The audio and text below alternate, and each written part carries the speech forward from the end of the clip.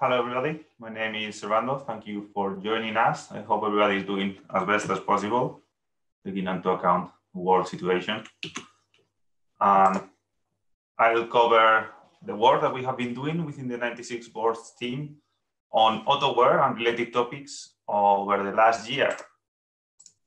Why doesn't it move? Okay, yeah. So a little bit about myself. So my name is Servando, German Serrano. I'm a software applications engineer within Linaro. And my background is on different autonomous systems, ranging from cars, quadcopters, submarines, etc. So, why? Okay, so yeah, 1 year ago in Bangkok, Connect, myself and Theodore Gray, we had a couple of sessions which are available online on the resources from Linaro Connect. Basically, we cover a bit of an introduction to Autoware and improvements that we're working on within the Autoware repository.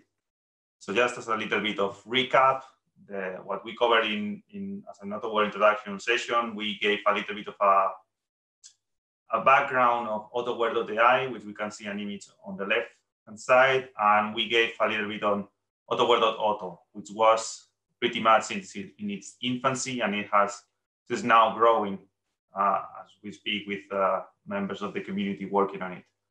The third project, which was Autoware.io, was not started yet officially, but we have quite an introduction today as well on it because that's gone forward.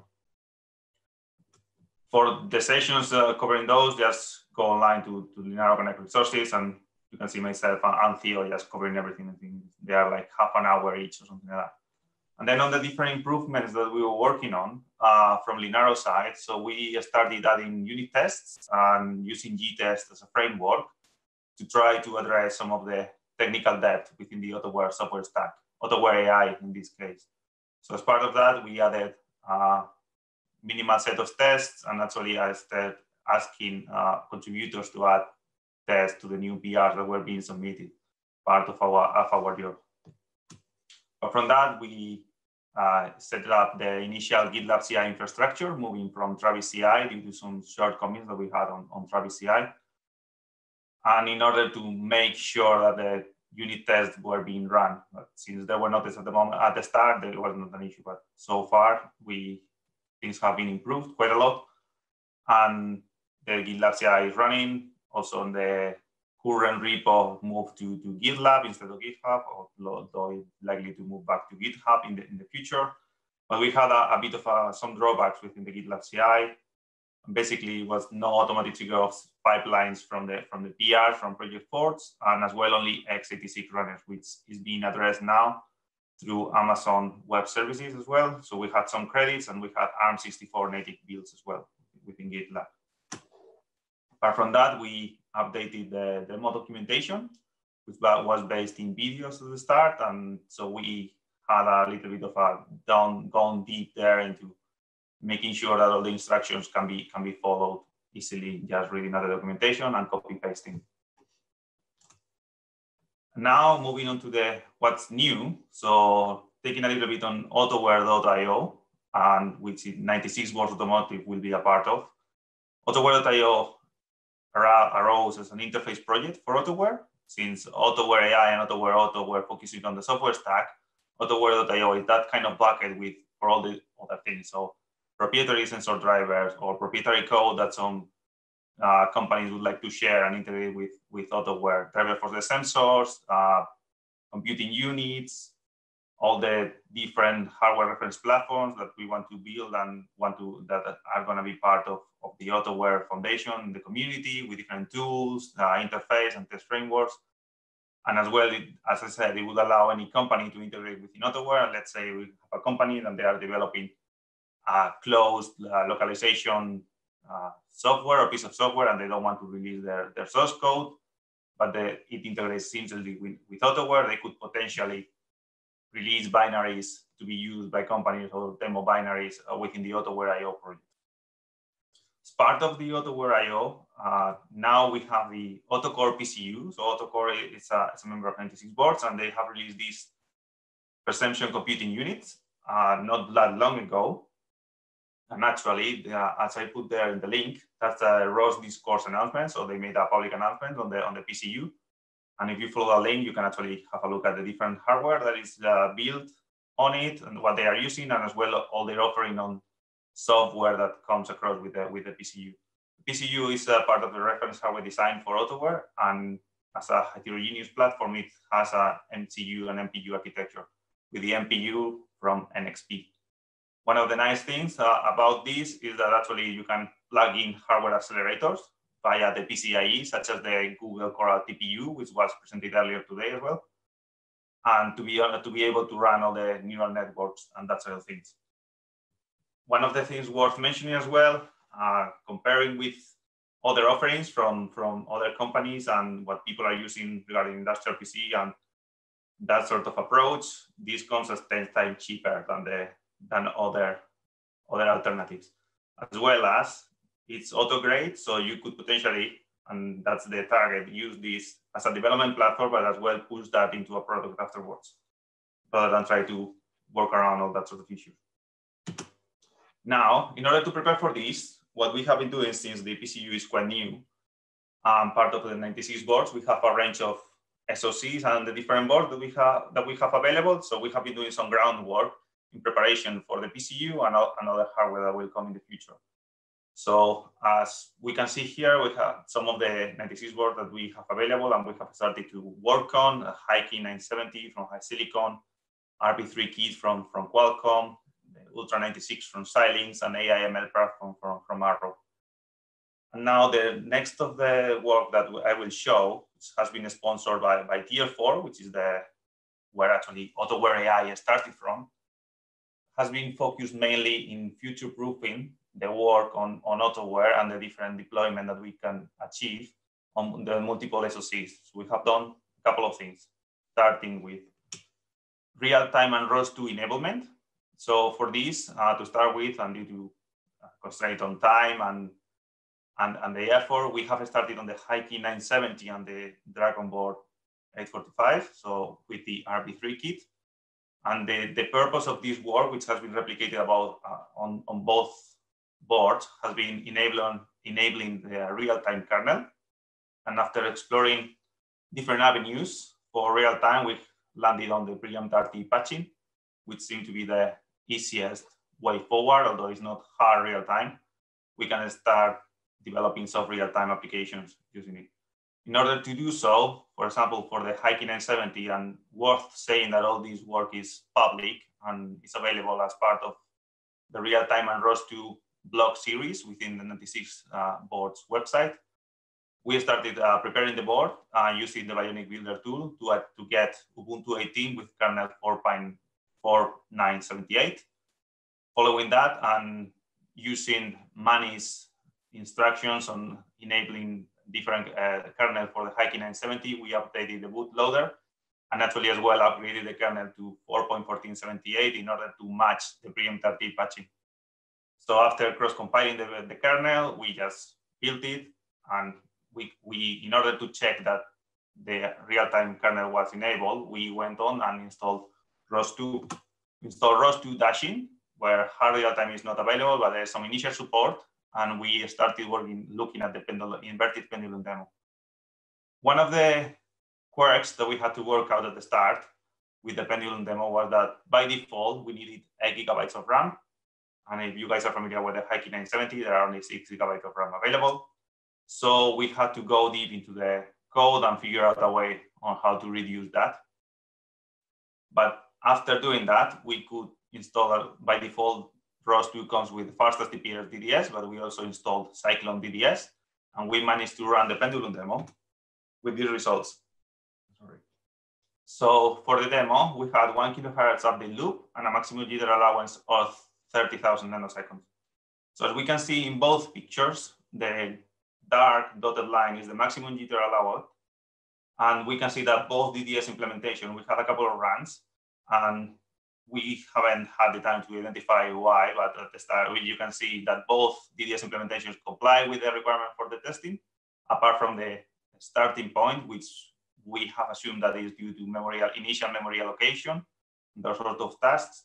But both of them, for the maximum jitter, they both stay well below the maximum allowed. So once we completed this effort, we decided to go ahead and replicate the same on the Dragon board A45C. In order to prepare this board, what we did is we flushed the default Linaro Debian Buster user, just following the 96Board documentation, and upgraded the kernel using Linaro's Qualcomm Landing Team kernel. So basically, we downloaded 5.2 from the Qualcomm Landing Team 3, patched the pre-empt RT kernel, and flashed it. One of the hurdles that we had to investigate with this board, because Debian Buster is not supported by ROS 2 since they support Ubuntu 18. So what we decided to do was actually install Docker. So we installed Docker on the Dragon board and started and put together a couple of images to use on the 96Boards Docker Hub repository. Some of them just the default images that come with ROS, from ROS. So we took those images and added a Linaro user. And then on others, we also pre-compiled Autoware AI, Autoware.auto, and a ROS bridge, which I will cover later, to be used for the demos as well. So these images are an 84 ARM64. So you can use these with these boards or any ARM64 boards that you might want to use with. So following that, what we just pulled the ROS dashing image, and then the same issue we had before. So for the Pendulum demo, we needed 8 GB of RAM, but there are only 4 available on the RB3 kit. So what we did, we just modified the code on the Pendulum demo to limit the amount of RAM required. Afterwards, we spent a little bit of time looking into setting up the memory looking for conditions and permissions for the Docker container. But following on those steps, we can see here that we had sort of the same results as we had with the Hikey 970. Both DDS implementations, Farthest DPS and Cyclone DDS, stay well below the maximum jitter for the inverted pendulum demo, which means that we can start developing sub real-time applications on both boards and for ROS 2. Afterwards, the next piece of work, and which started as a new blog series we called Autoware Everywhere, was actually the main effort to prepare for different SoCs as part of Autoware.io. So what we try to do is deploy Autoware or sub-components of Autoware into different 96Boards SoC. We had a couple of options, either from source or Docker. Depending on the board, we explore both, and we cover both in the blog posts. And then within Autoware, for Autoware.ai, we took a subset of components due to the hardware constraints. So if you had multiple boards, you could run default Autoware, apart from the neural networks at the moment, which you could do in the PCU instead. And for Autoware.auto, the state that it was when we did the blog posts was quite new. So there was quite a little bit only available. So if you go now and try to replicate, you will have a lot more functionalities and usability within the Autoware.auto repository. And then what we also cover is bridging both software stacks. So let's say you want the better software from Autoware.auto, but there is there's some functionality within Autoware.ai that we would like to use. So we also showed as well how to bridge both stacks together to make the best of both worlds. So for this, a little bit to cover what we did within Autoware.ai. So we ran the ROSBAC demo, but just as a subset of the tasks within the demo. So also investigated how to run it headless. So instead of using the GUI that is available within Autoware, we put together the way of actually doing it manually and just from the terminals. And due to memory constraints, for example, on the Hikey 970, we could only just run the mapping, sensing, and localization. So we can see here a little bit of what we can see. So we used a different laptop for the visualization bit. And that's just running the ROSBAC, launching different launch files within it. And we can see here for the localization that what we expected on the right-hand side terminal was the NDT matching to say OK, which was a success.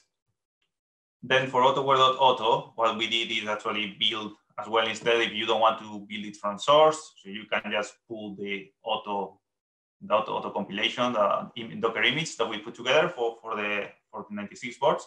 That's available on the Docker Hub. And what we did is just we redid the 3D perception stack demo that is available as part of the auto documentation. And we just adapted the steps for the headless run, but also we used a separate laptop for the visualization, and we connected the board and the laptop via Ethernet to avoid any delay if you want to connect via Wi-Fi, because there's a lot of data moving around. So we can see here what we did. So that's running on the Ixion 970 for the 3D perception stack demo, which is actually replaying Velodyne pickup file with a point cloud, and actually doing some reduction on the data points on the right-hand side on the bottom for the voxel grids.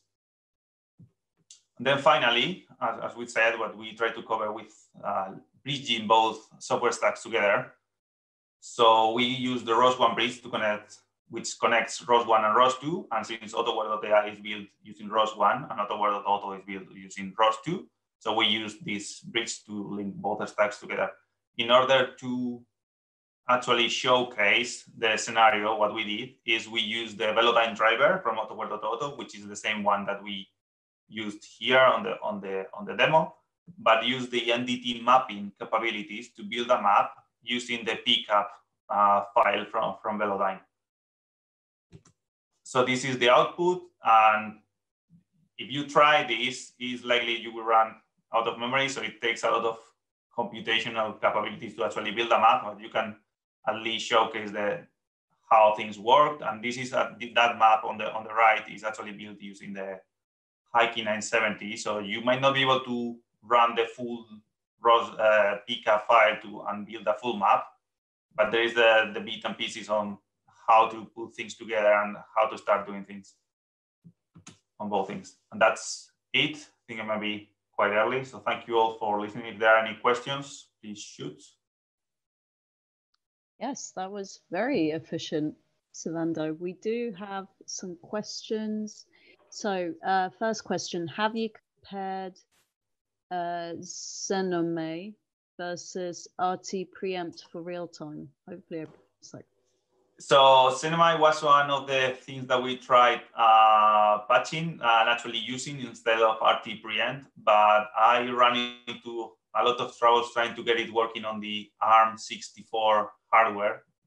And so we opted for RT preempt rather than Xenome. So we had kernel panics and other things. So I wasn't able to actually run Xenome on the Ixion 970, for example. Okay, and then the next question is, did you see difference in RT performance between 4.14 and 5.2? So for 4.14 and 5.2, we actually didn't compare both. So the main issue of using two different ones is because the Ixion 970 was built on 4.9, so we upgraded a little bit to 4.14. And then for the Dragon board 845, we use 5.2 as a base because that's what comes from the Linaro Qualcomm Team tree. So we haven't made a comparison between both on the same board. Okay. Right, let's see. Let me just check YouTube as well. Yeah, Andreas, for 5.4, that's the next step. So I'm trying to, I was waiting to get it working on the AIML board as well. So that will come, that should come in the future.